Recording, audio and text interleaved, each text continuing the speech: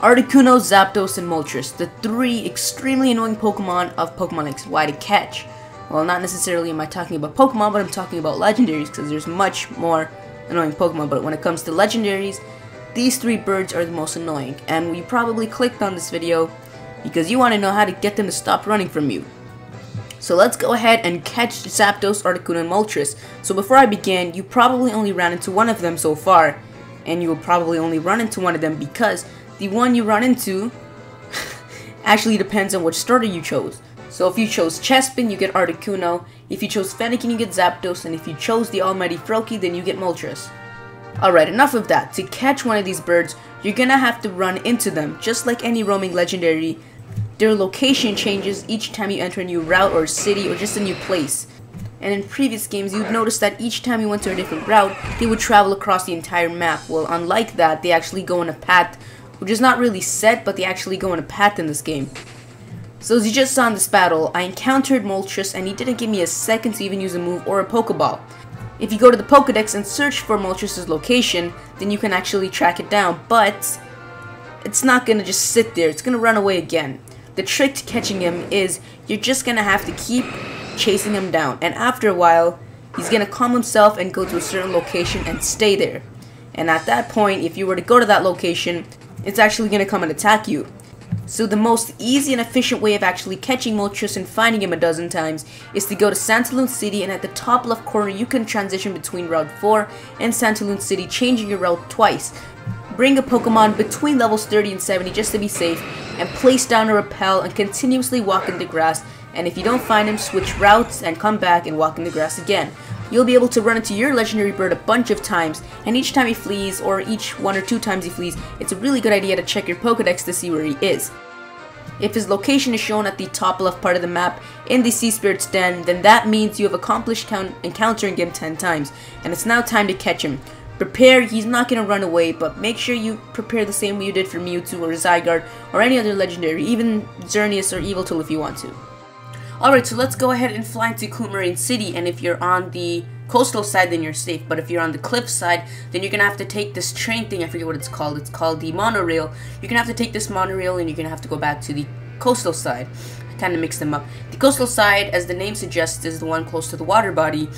So when you head east, or actually west of this town, then you'll be able to go to Route 12 and surf upward. From Forage Road, it's a good idea to bring a bunch of repels, not too many, maybe 2 or 3, because you're going to encounter a lot of Pokemon on the way. Once you get there, you're going to have to go a bit more up and you're going to enter the Azure Bay. The Azure Bay is right where the Sea Spirit's Den is located. When you get a bit further, your camera angle is going to change for just like a few seconds as you're moving. If you stay in that location, you can view the camera angle for much longer and you can sort of map it out. And the rocks make it look like you can't get there because it's surrounded by rocks, but actually if you just go around the rocks, you can go to the Sea Spirit's Den. And I recommend you saving right outside the cave.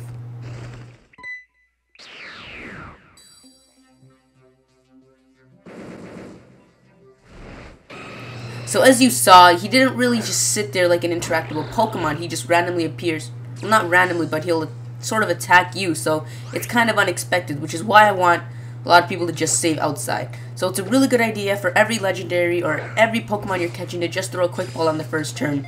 If it's not a legendary and I'm just trying to fill up my Pokedex, this really helps because you just catch them right away. It's like a Master Ball. It has a really high chance of catching them.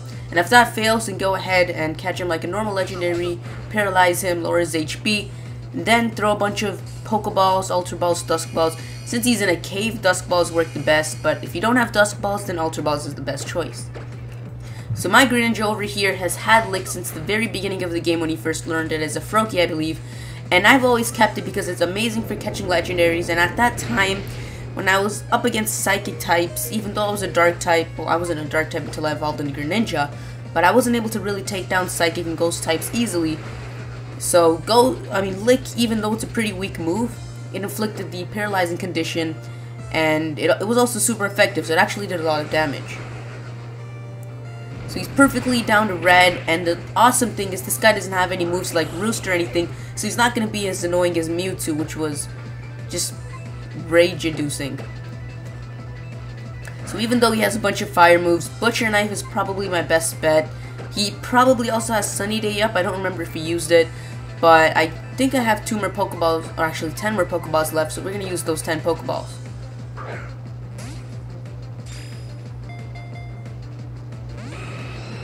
If you find catching legendaries is too easy with the Dusk and Ultra Balls, then it's obviously a good idea to try with Pokeballs, and it's also cool showing your friends that you caught in Pokeballs, and when you send it out, it's actually in a Pokeball and stuff. So I just assume that this guy's going to be just as hard to catch as Zygarde, probably not Mewtwo, because 1, I think Mewtwo has a lowest catch rate in the game, and 2, because Mewtwo has those recovering moves, and Moltres obviously does not, or else he would have used it and we would have been in a lot of trouble. So, if Pokeballs don't work the entire way, so Pokeballs don't work the entire way, then we're going to start using Dusk Balls and, well, obviously catch them in Dusk Balls. The real challenge is catching them in Pokeballs. But after a while, throwing Pokeballs gets so annoying, they just keep breaking out. It's like hunting for a shiny, and after every single encounter when Pokemon's appearing, it's not a shiny. I'm actually hunting for a shiny Larvitar myself, and every single time that egg hatches, because I'm hunting through breeding, but every single time that egg hatches, I have that slight bit of hope that it's going to be a shiny, but no, it's not a shiny. And in case you're wondering, I am using the Masuda method because that'd be stupid if you're not using the Masuda method. And Shofu actually released 2 videos on IV breeding and EV training, so I've been trying to get the best IVs for my Tyranitar. I mean, of course you can get all 6 IVs on your Pokemon, but ain't nobody got time for that.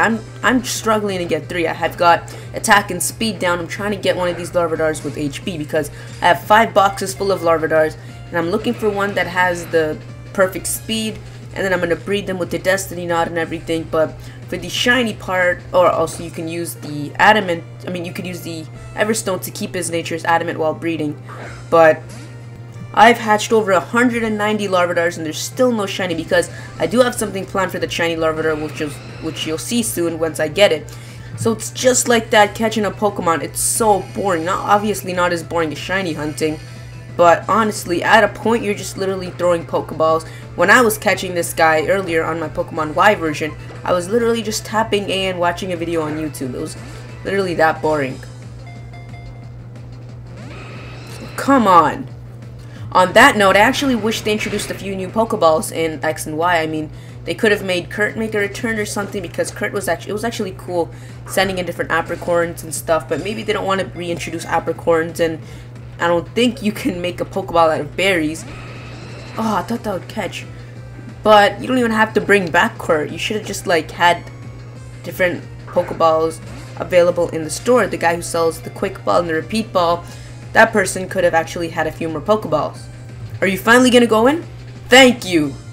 Gosh, that was actually pretty good timing. I've talked about a few things there, but wow, wait, I just caught Moltres. I'm not even paying attention to that, but once I get the shiny Larvitar, it's gonna be a wrap. There's gonna be a lot of new things I'm gonna be doing. So Moltres, it is said to be the legendary bird Pokemon of fire. Every flap of its wings create a dazzling fire of flames. So in that Pokedex thing, he kinda did look like a turkey, some kind of chicken, so I'm gonna name him Twerky. Take it however you want. But anyways, if you enjoyed that video, be sure to leave a like if this actually helped, because I'm hoping this will help a few people. Then be sure to share it with your friends or subscribe or something. And also be sure to follow me on Twitter, links in the description, and I will see you guys next time.